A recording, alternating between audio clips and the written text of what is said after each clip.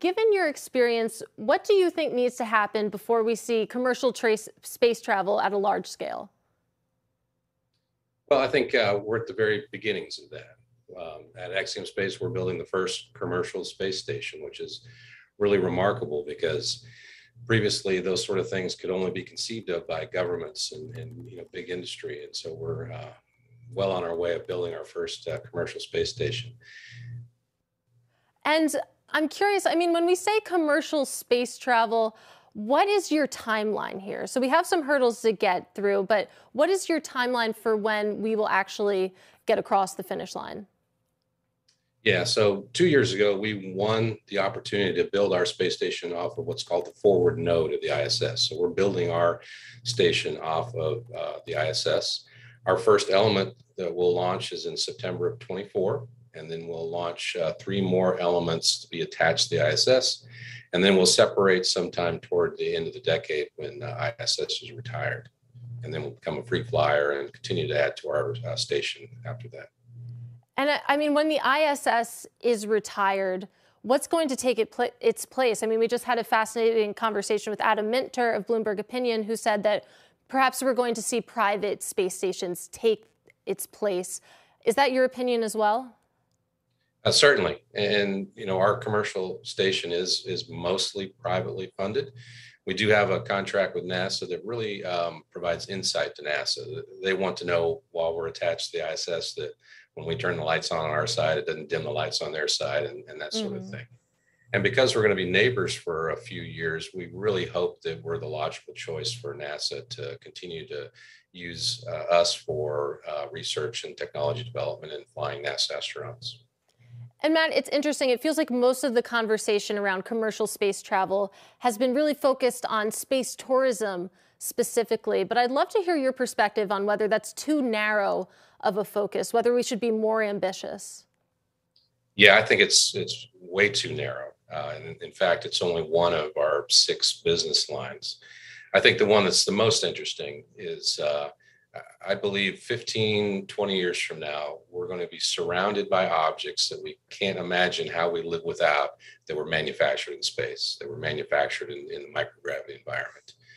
And there's been a number of really interesting experiments on ISS, but there's no way for NASA to help companies really commercialize those things. And so I think we're going to see all kinds of applications and interesting things being made in manufacturing space. And that's going to be the real business, I think. I mean, given the supply chain issues that we're dealing with on Earth right now, I'm curious to see what the space supply chain looks like. But I mean, are any companies thinking about that, about moving their manufacturing businesses to space? Is that on anyone's radar right now? Yeah, certainly. We have a number of early customers that are interested in things. I'll give you an example. And, one of the advantages of microgravity is that you can print things, 3D print things or additive manufacture things that you can't necessarily additive manufacture on Earth. And some of those are bioprinting of organs or cells. And the analogy I like to use is on Earth, it's like you're trying to build a sandcastle with dry sand and it just doesn't work very well. But in microgravity, you can do those sort of things. And so ideas like printing perfect retinal implants is something that has been demonstrated, at least experimentally, and is, I think, one of many examples of the kind of things that we could do in space.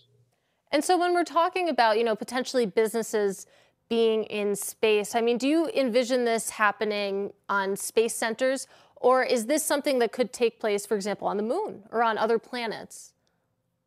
Yeah, certainly. I think if you see how civilization evolved on Earth and where cities were born, they're born around natural resources. And so it makes sense that there's a tremendous amount of natural resources on the moon. And so I think there's going to be lots of opportunities to build, space stations or habitats on the moon to take advantage of the natural resources that are there. And so we talked about your timeline for space tourism. What's your timeline for, potentially businesses being in space, producing products in space? Yeah, we really think it starts when we have our first set of modules in space. Our third module that we're flying is completely dedicated to research and manufacturing. And so we're talking to many customers right now to start that process.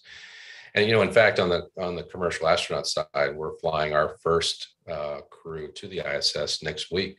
So it's the first commercial crew to ever go to the ISS. And Matt, we have about 45 seconds, but I'd love to hear your thoughts on, how the war in Ukraine, considering Russia's role in space, how is that impacting the timeline here? So far it has not. Of course, the ISS is a tremendous, amazing partnership of many countries, but especially the U.S. and the Russians. So it certainly has put a strain on that relationship.